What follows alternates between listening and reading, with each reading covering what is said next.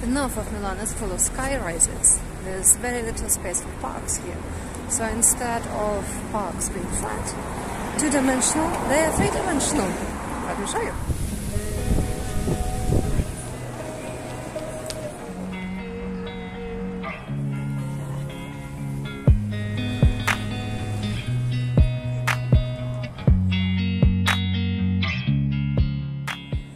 The place I'm going to is very close to the central station of Milan, so that is where I start. And it's laid to impossible not to comment on this grandiose space before I move on. I mean, just look at it.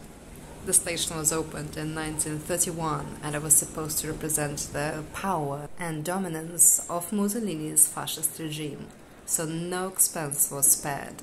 The building, inside and out, has winged horses and bulls and lions, and a great mixture of architectures, including Liberty and Art Deco. If you have the eye for detail, you could spend literally hours in here looking up with your mouth wide open. With 24 platforms and 330,000 passengers a day. It is one of the largest stations in Europe and the second largest in Italy, after the central station in Rome. And it is beautiful from the inside and outside, mirroring the central qualities of Milan as the center of fashion and commerce.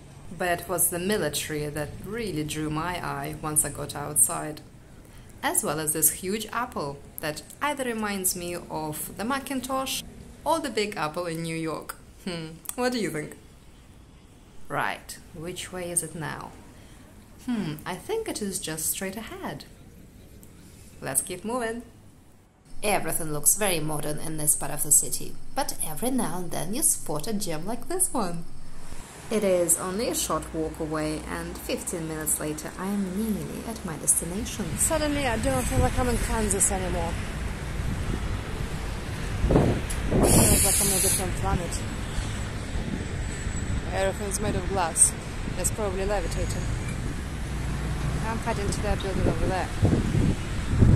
It's one big curve, so I want to see if it makes a good lens and how many things it has melted. I'm talking about that great mirrored building, and I am of course referring to the famous walkie-talkie in London that in 2013 melted a Jaguar parked outside. I'll leave a link in the description if you want to check that story out. In the meantime, I was super impressed by the beautiful meadow flowers that grow right in front of the big skyscrapers. The contrast is really bizarre, but very beautiful. And the flowering apple trees were also gorgeous. They cast a perfume to the whole area, and it looks good and smells good to walk around here. I was surprised not to see more people just sitting around.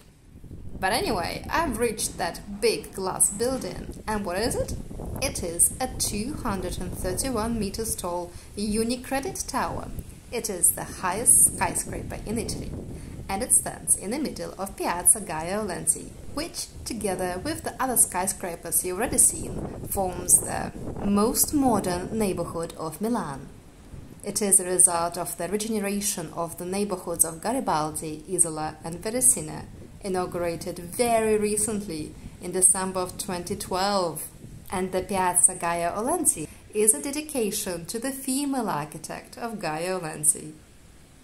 It's actually possible to climb to the top of the tower to get a fantastic view of Milan below, but I didn't know that at the time I was there. Oh well, that's another reason to come back. And there are good reasons for that. The area is super cool and is teeming with nightclubs, bars, restaurants, and comes alive at night. But now I'm off to my original destination, the vertical forest. That's that pair of towers that's covered by over 2,000 species of plants. But me being me, I get distracted on the way. I'm a firm believer that sometimes you just need to send your wishes out into the universe, and the universe will deliver.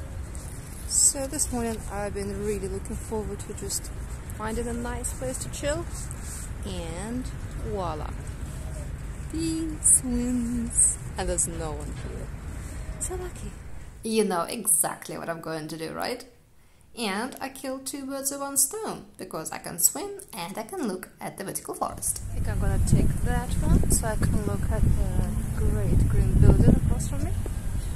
Alright, let's see if I can do this with one hand.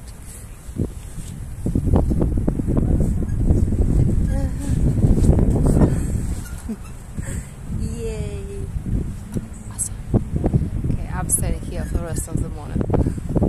What a great way to spend the morning. But let me tell you about those towers. In Italian they're called Bosco Verticale, and they are 111 meters tall and 78 meters tall. That's 8,900 square meters of terraces that holds more than 900 trees. And I mean real trees, not just bushes and flowers. It's actual trees growing up there. Trees, I tell you.